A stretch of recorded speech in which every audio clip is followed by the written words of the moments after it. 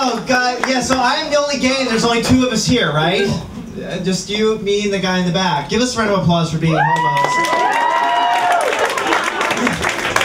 And hopefully you can get married from this weekend. Down in D.C. You guys have no idea what I'm talking about because you watch Fox News, you didn't talk about it. Alright, so I guess I have to piggyback right off of Marty and talk about the first time I masturbated. Are you guys ready?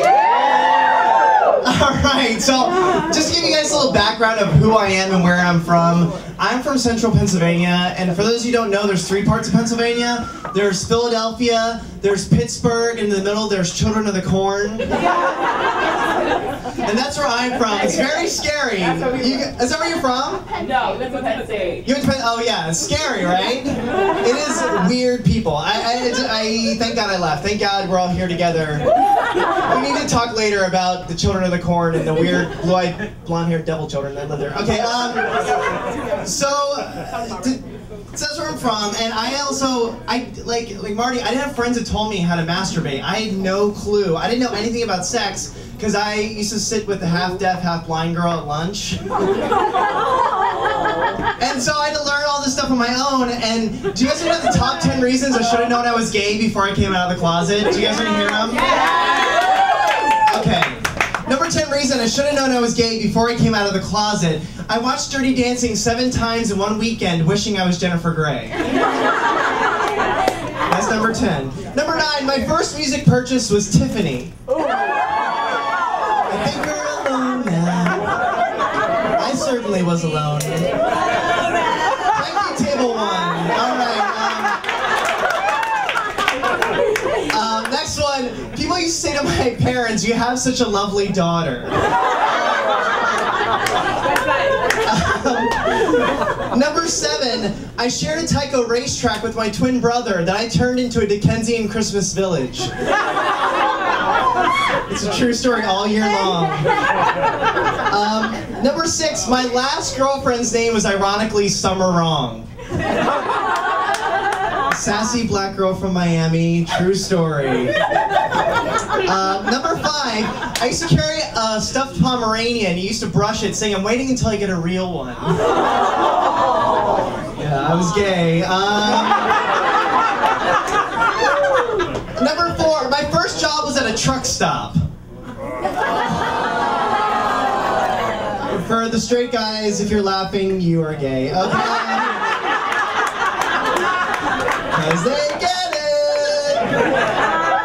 And number 3, in 8th grade, I won the Home Economics Award for making silver lame pants. Woo! Number 2, I lied and said I had a crush on Sandra Bullock. What straight man has a crush on Sandra Bullock? She's unfuckable. And the number 1 reason I should have known I was gay, at least once a day someone called me gay. So here I am, I'm in 8th grade, I had to learn how to masturbate myself, I knew nothing about sex, so every day I would watch soap operas to try and think, I'll learn about sex from cricket, you know what I mean? Maybe Bjorn will tell me how to masturbate or tell me what to do, so I had no clue what to do. And except I remembered my older brother had a porn downstairs in the basement in his bedroom. So I marched downstairs into the basement to find some porn. I turned it in, and I saw these 2 people fucking, and I was like, I hit pause like, oh my god, they're doing it like dogs. Yeah. Oh my god, they're doing it like dogs. I just knew that 2 people got naked, sat in a bed together, and somehow a baby came out. I had no idea how to move, to have sex, just like you. I was like, I didn't get it at all. And so I was like, okay, well, if that's how it is, I'm gonna try it. So before I go into the next part, I used to be a makeup artist, and when the poor girls used to come in, I said, you need to exfoliate, and you need an exfoliator. They're like, I can't afford it. I was like, just use a washcloth and use it on your face, and I'll take off all the dead skin cells so that you won't have to buy an exfoliant. It's perfect, it's cheap, the cheap way to go. Okay, now back to where I was trying to masturbate. So I run into the shower, and I take a washcloth, and I start fucking it. I saw in the movie, I'm like, I don't feel really, it's like in the beginning, I don't really feel much. As I'm doing this, I'm exfoliating my penis. I'm like going, like, oh my god, this feels like God, this feels like God, oh my god, this feels like God. And then I come. And I was like, wow, that felt good. And then like as I was going down and I was washing myself, the minute the soap hit my penis, I was like, oh my god, what did I do to myself? It was the most horrific feeling in the entire world with my raw penis. I couldn't even touch it to pee. It was the most insane thing I've ever done in my entire life. So after that, I waited a few days to try it again, and my parents had an RV.